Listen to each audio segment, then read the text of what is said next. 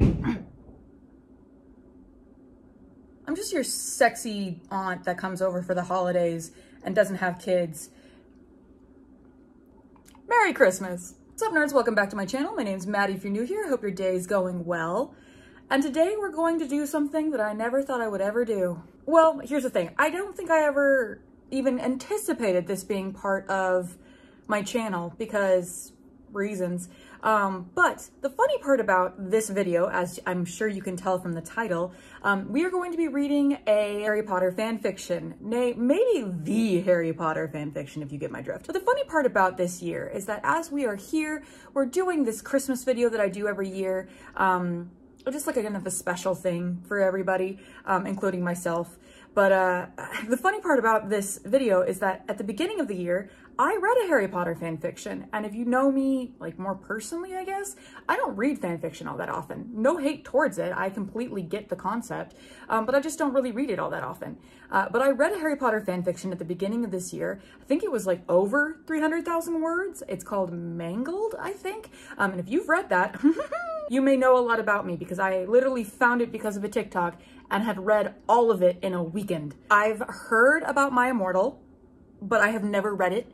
I don't know much about it other than about Ebony, Darkness, Dementia, Raven Way. I know about her vaguely, and I've got it open up on my screen. I don't know how much we'll read today, but it's going to be an interesting experience for all of us. So let's just go ahead and dive in, shall we? I'm going to basically be reading out loud. I did this to another video a while ago. I will promise I will link it up here. Editing, processing, Maddie, please do that. Where I read a book called The Haunted Puss Puss, which I cannot explain to you what that means in this video because otherwise it will definitely get demonetized. I have a feeling this might get demonetized too, but who knows? We'll find out, I guess. Without further ado-ing, as I've already said, let's start reading. Chapters 1 and 2. Special fangs, get it? Cause I'm gothic. To my GF, ew, not in that way, Raven Bloody Tears 666 for helping me with the story and spelling. My name is Ebony Darkness Dementia Way, and I have long ebony hair. That's how I got my name, with purple streaks and red tips that reach my mid-back and icy blue eyes like limpid tears, and a lot of people tell me I look like Amy Lee. And if you don't know who she is, get the hell out of here. I'm not related to Gerard Way, but I wish I was because he's a major fucking... You want to be related to him? I'm a vampire, but my teeth are straight and white. I have pale white skin. I'm also a witch, and I go to a magic school called Hogwarts in England. While I am in the 7th year, I'm 17. I'm a goth, in case you couldn't tell. And I wear mostly black. I love Hot Topic, and I buy all my clothes from there. For example, I was wearing a black corset with matching lace around it, and a leather black miniskirt, pink fishnets, black combat boots. I was wearing black lipstick, white foundation, black eyeliner, and red eyeshadow. That's a lot, bro. I was walking outside Hogwarts. It was snowing and raining, so there was no sun, which I was very happy about. A lot of preps stared at me. I put up my middle finger at them. I'm feeling very red. Should I change my shirt? I think we're just gonna have to deal with the fact that I've already had a couple of sips of wine, and when I have a couple of sips of wine, sometimes I flush. Hey, Ebony, shouted a voice. I looked up. It was ... Draco Malfoy. What's up, Draco? I asked. Nothing, he said shyly. But then I heard my friends call me and I had to go away. Ayan, is it good? Please tell me. Fangs. Chapter 2. Ayan, thanks to Bloody Tears 666 for helping me with the chapter. By the way, preps stop flaming my story, okay? The next day, I woke up in my bedroom. It was snowing and raining again. I opened the door of my coffin and drank some blood from a bottle I had. My coffin was black ebony, and inside it was a hot pink velvet with lace on the ends. I got out of my coffin and took of my giant MCR t-shirt, which I used for pajamas. Instead, I put on a leather black dress, a pentagram necklace, combat boots, and black fishnets on. I put on 4 pairs of earrings in my pierced ears and put my hair in a kind of messy bun. My friend Willow, Ayan, Raven, this is you. woke up and then grinned at me. She flipped her long, waist-length raven black hair with her pink streaks and opened her forest green eyes. She put on her Marilyn Manson t-shirt with a black mini, fishnets, and pointy high-heeled boots. We put on our makeup, black lipstick, white foundation, and black eyeliner. OMFG, I saw you talking, that is not the accent I'm gonna go with. OMFG, why is she Southern? OMFG, I saw you talking to Draco Malfoy yesterday, she said excitedly. Yeah, so I said, blushing. Do you like Draco? She asked as we went out of the Slytherin common room and into the Great Hall. No, I so fucking don't, I shouted. Yeah, right, she exclaimed, and then just then Draco walked up to me. Hi, he said. Hi, I replied, flirtily. Guess what? He said. What? I asked. Well, Good Charlotte are having a concert in Hogsmeade, he told me. What? Oh my fucking God, I screamed. I love GC. They're my favorite band besides MCR. Well, do you want to go with me? I gasped. Next. Chapter 3. AN. Is it AN? I don't know anything about fanfiction. Stop flaming the story preps, okay? Otherwise, thanks to the gothic people for the good reviews. Thanks again, Raven. Oh yeah, by the way, BTW, I don't own this or the lyrics for Good Charlotte. On the night of the concert, I put on my black lace-up boots with high heels. Underneath them were ripped red fishnets. Honestly, she's got like a fucking style and she dedicates to it. And for someone who does not look like this ever, except when I'm filming my videos, I appreciate the level of dedication that she goes to. There was actually this girl in my high school who she did that like crazy hair. I'll try and get a picture of it. That goth hair every single fucking day. The school newspaper did an interview with her and I never talked to her. I was way too scared. And she said that she went through at least 3 to 4 bottles of hairspray. And this was like around the time where people were like, hairspray puts a hole in the ozone. But she went through 3 or 4 bottles of hairspray a week. And apparently people would just come up to her and grab her hair because it was in that style every day and people just have no boundaries. That's sidetrack out of the side. Let's keep going. I put on matching fishnet on my arms. I straightened my hair and made it look all spiky. I felt a little depressed then, so I slipped. Oh, okay. I read a depressing book while I waited for it to stop. I listened to some GC. I painted my nails black and put on tons of black eyeliner.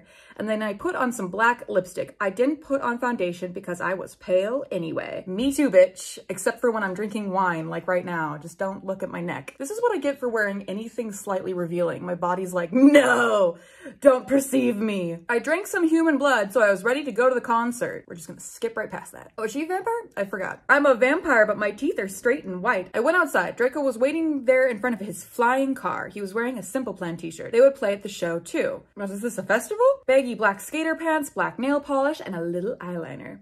And a lot faux cool boys were it okay. Huh? Hi, Draco. Oh. I said in a depressed tone. Let me do that again. Hi, Draco. Hi, Ebony, he said back. We walked into his flying black Mercedes-Benz. The license plate said 666 and flew to the place with the concert. On the way, we listened excitedly to Good Charlotte and Marilyn Manson. We both smoked cigarettes and drugs. We smoked the drugs. What were those drugs? No idea. When we got there, we both hopped out of the car. We went to the mosh pit at the front of the stage and jumped up and down as we listened to Good Charlotte. You come in cold. Well, I'm not gonna read the lyrics. You guys know the lyrics. Joel is so fucking hot, I said to Draco, pointing to him as he sung, filling the club with his amazing voice. Suddenly, Draco looked sad. What's wrong? I asked as we mushed to the music. Then I caught on. Hey, it's okay. I don't like him better than you, I said. Really? Asked Draco sensitively. And he put his arm around me, all protective. Really, I said. Besides, I don't even know Joel, and he's going out with Hillary fucking Duff. Wow, this is a while ago. Holy fuck, I'm old. I fucking hate that little bitch. I said disgustedly, thinking of her ugly blonde face. Fun fact. This is like all such a blast from the past because I remember not liking Hillary Duff, not for the reasons that Ebony doesn't like Hillary Duff, but I love the fact that this just, it feels like a nostalgia piece from my tween years. And I never read it. It feels like a time capsule. This is amazing. The night went on really well and I had a great time. So did Draco. After the concert, we drank some beer and asked Benji and Joel for their autographs and photos with them. We got GC concert tickets. Tickets. What? Draco and I crawled back into the Mercedes-Benz, but Draco didn't go back into Hogwarts and instead he drove the car into the Forbidden Forest.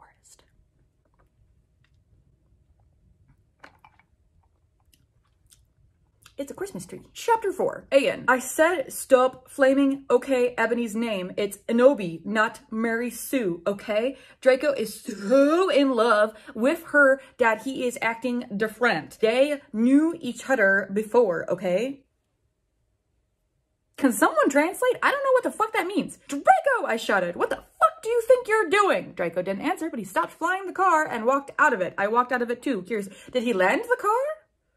Was it flying? I'm confused.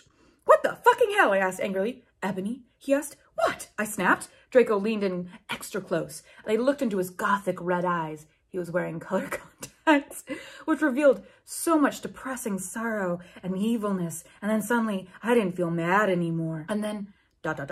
Suddenly, just as Draco kissed me passionately. Draco climbed on top of me and we started to make out keenly against a tree. He took off my top and I took off his clothes. I even took off my bra and then he put his thingy into my you-know-what and we did it for the first time. Oh, I screamed. I was beginning to get an O word. We started to kiss everywhere and my pale body became all warm and then, what the hell are you doing, oh, you motherfuckers? It was Dumbledore. What have I been missing out on?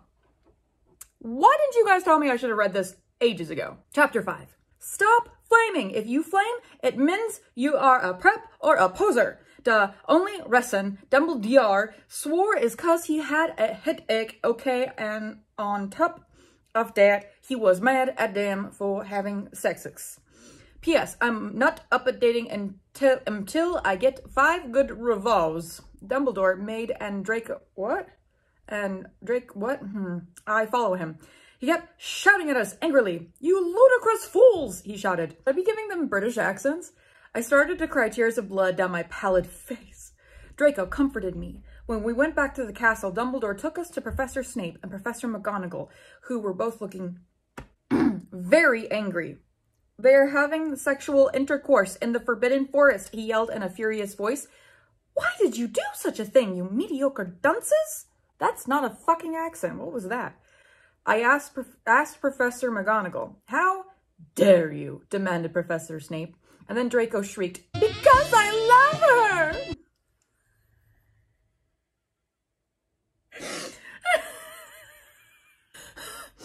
Okay. Everyone was quiet. Dumbledore and Professor McGonagall still looked mad, but Professor Snape said, fine, very well. You may go up to your rooms. Draco and I went upstairs while the teachers glared at us. Are you okay, Ebony? Draco asked me gently. Yeah, I guess, I lied. I went to the girls' dorm and brushed my teeth and my hair and changed into a low-cut black floor-length dress with red lace all around it and black high heels. The dedication to serving absolute CNT is amazing. I want to be her when I grow up. When I came out, ... Draco was standing in front of the bathroom and he started to sing, I Just Want to Live by Good Charlotte. I was so flattered, even though he wasn't supposed to be there. We hugged and kissed. After that, we said goodnight and he reluctantly went back to his room. Chapter 6. Perhaps. Okay. P.S. I will not update up till you give me good revolves. I woke up in my coffin. I put on a black miniskirt that was all ripped around the end and a matching top with red skulls all over it and high-heeled boots that were black. I put on 2 pairs of skull earrings and 2 crosses in my ears. I spray painted my hair purple. In the Great Hall, I ate some Count Chocula cereal with blood instead of milk and glass of red blood. Double fist in the red blood, I get. Just pretend I didn't say that. Suddenly, someone bumped into me. All the blood spilled over my top. Bastard! I shouted angrily. I regretted saying it when I looked up because I was looking into the pale white face of a gothic boy with spiky black hair with red streaks in it. Ooh, we've got another love interest? Honey, you've got a big storm coming. He was wearing so much eyeliner that I was going down his face. What? He was wearing black lipstick. He didn't have glasses anymore, and now he was wearing red contact lenses just like Draco's. And there was no scar on his forehead anymore. He had a manly stubble on his chin. He had a sexy English accent. Technically, every one of them is supposed to have a sexy English accent. He looked exactly like Joel Madden. He was so sexy that my body went all hot when I saw him, kind of like... Bling. Only I'm a girl, so I didn't get one, you sicko. I'm so sorry, he said in a shy voice. That's all right. What's your name? I questioned. My name's Eric Potter. Although most people call me Vampire. The woman was too stunned to speak. How have I never read this? A popcorn made my tongue orange. Why? I exclaimed. Because I love the taste of human blood. Okay, sidetrack again. When I was in 8th grade, my first ever boyfriend, who we literally never hung out like outside of school, like we just texted. He, like a month after the like Twilight craze started happening, decided to tell everyone that he was a vampire. And like he sent me these like really shady links. This is a real story, by the way. Like this guy legitimately thought that he was like a emotion vampire. I really hope he doesn't watch my YouTube channel because it's gonna be really awkward if he doesn't want that information. Well, it's not like anybody else would know. If there's anybody who watches me that went to middle school with me, either DM me privately or leave a comment down below, because if you remember this situation, that was weird as shit and it was odd. But yeah, someone literally was like, I'm a vampire when I was in school. And I was like, I'ma head out. Wait, because I love the taste of human blood. He giggled. Well, I am a vampire, I confessed. Really? He whimpered. Yeah, I roared. What the fuck is this? We sat down to talk for a while. Then Draco came up behind me and he told me he had a surprise for me, so I went with him. Okay, we're gonna read one more page and then I'm gonna be done, okay? I think I might spontaneously combust at this point. Chapter 7, Bring Me to Life. A.N. Well, okay, you guys, I'm only writing just because I got 5 God reviews. In BTW, I won't write the next chapter till I get 10 good ones. So, flamin' or I'll report you. Evany isn't a Mary Sue, okay? She isn't perfect. She's a what? A satanitz. A satanitz. And she has problems. She's depressed, for God's sake. Draco and I held our pale white hands with black nail polish as we went upstairs. I was wearing red Satanist sings on my nails and red nail polish. What? A.N. See, does that sound like a Maru Sue to you? Got jokes, don't you? I waved to Vampire. Dark misery was in his depressed eyes. I guess he was jealous of me that I was going out with Draco. Ooh. Ooh, is Draco the center of the triangle? The fucking what?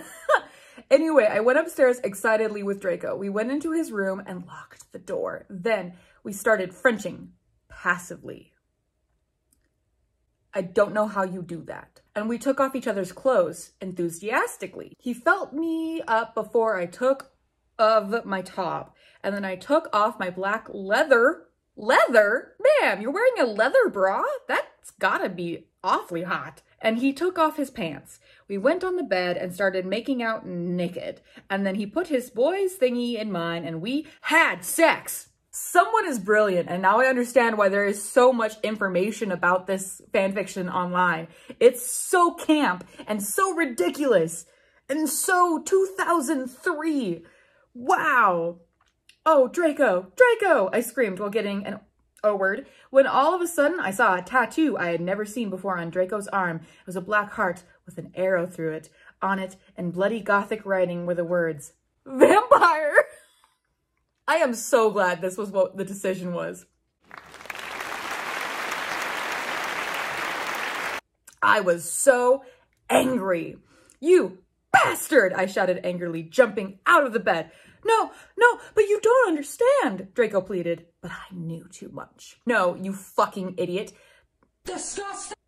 I'm not gonna read the next line because it's very problematic. But just so you know, I'm taking back a lot of the compliments I've given this so far. But I will say that this was written, obviously, approximately at least a decade and a half ago. So I will understand why that's there, but it's still not okay. I put on my clothes all huffily and then stomped out. Draco ran out even though he was naked. He had a really big you-know-what, but I was too mad to care. I stomped out and did so until I was in Vampire's classroom, where he was having a lesson with Professor Snape and some other people. Vampire Potter, you motherfucker, I yelled. Chapter 8. Again, stop flassing, okay? If you do, then you are a pip. What the fuck is flassing? Everyone in the class stared at me, and then Draco came into the room even though he was naked and started begging me to take him back. The fucking drama. I am living for this. Ebony, it's not what you think, Draco screamed sadly. My friend, but a luddy, Mary Smith, really? Smiled at me understatedly. She flipped her long, waist-length gothic black hair and opened her crimson eyes like blood that she was wearing contact lenses on. What's with the contact lenses? Is there like a contact lens sponsor going around Hogwarts? She had a pale white skin that she was wearing white makeup on. Hermione was kidnapped when she was born. What did he say? What is Hermione? Is Hermione bloody smooth? I'm so confused. Her real parents are vampires, and one of them is a witch, but Voldemort killed her mother and father, committed suicide because he was depressed about it. She still has nightmares about it, and she is very haunted and depressed. It also turns out her real name is Smith, not Granger. Since she was converted to Satanism, she is in Slytherin now, not Gryffindor. What is it that you desire, you ridiculous dimwit? Snape demeaned angrily in his cold voice, but I ignored him. Vampire, I can't believe you cheated on me with Draco. What? Everyone gasped. I don't know why Ebony was so mad at me. I had went out with Vampire, I'm bi, and so is Ebony. Wait, I'm so confused. Is this Draco's POV? Is this Harry's POV? I'm very confused. So this is Draco, right? For a while, but then he broke my heart. He dumped me because he liked Brittany, a stupid preppy fucker. We were just good friends now. He had gone through horrible problems, and now he was gothic. Haha, I would hang out with a prep. But I'm not going out with Draco anymore, said Vampire. Yeah, fucking right. Fuck off, you bastard, I screamed. I ran out of the room and into the Forbidden Forest, where I lost my virility to Draco, and then I started to burst into tears. What the fuck? All right, there's, I think, only one more chapter left for what we're gonna do today, because I already have 30 minutes of footage. So, chapter 9. Ian, stop flaming, okay? I didn't read all the books. This is from the movie, okay? So it's not my fault if Dumbledore swears. I said he had a headache, and the Russian snap doesn't like Harry now is cause he's Christian, and Vampire is a Satanist. MCR rocks. Yeah. Who's Christian? I was so mad and sad. I couldn't believe Draco for cheating on me. I began to cry against the tree where I did it with Draco. Then how do you know it's the same tree? Why is this what I'm getting confused by? Then all of a sudden, a horrible man with red eyes and no nose, oh, it's Voldemort, got it, and everything started flying towards me on a broomstick. He didn't have a nose, basically like Voldemort in the movie, and he was wearing all black, but it was obvious he wasn't gothic. It was Voldemort. No, I shouted in a scared voice, but then Voldemort shouted, Imperious, and I couldn't run away. Crookshanks, I shouted at him. Voldemort fell off his broom and started to scream. I felt bad for him, even though I'm a sadist, so I stopped. What the fuck? Ebony, he yelled, Thou must kill Vampire Potter. I thought about Vampire and his Saxa eyes and his gothic black hair and how his face looked just like Joel Madden. I remember that Draco had said I didn't understand, so I thought, what if Draco went out with Vampire before I went out with him and they broke up? No, Voldemort, I shouted back. Voldemort gave me a gun. What? I'm getting more red as this is going on, not less red. This is great. This is This is fantastic. I just look like the Christmas tree at this point. How about that? If thou does not, then I shall kill thy beloved Draco. No, please, I begged. How did you know? I asked in a surprised way. Voldemort got a dude, you're so R-word look on his face. I hath telekinesis, he answered cruelly. And if you doth not kill vampire, then thou know what will happen to Draco, he shouted. Then he flew away angrily on his broomstick. I was so scared and mad, I didn't know what to do. Suddenly, Draco came into the woods. Draco, I said. Hi. Hi, he said back, but his face was all sad. He was wearing white foundation and messy eyeliner, kind of like a pentagram, between Joel Madden and Gerard Way. Are you okay? I asked. No, he answered. I'm sorry I got all mad at you, but I thought you cheated on me. I expelled. That's okay, he said all depressed, and we went back into Hogwarts together, making out. We're gonna put this away. Not drop my laptop. Okay, so, that was my immortal. Merry fucking Christmas, you filthy animals. I'm gonna go now, guys. Like, subscribe, all the good stuff. Bye!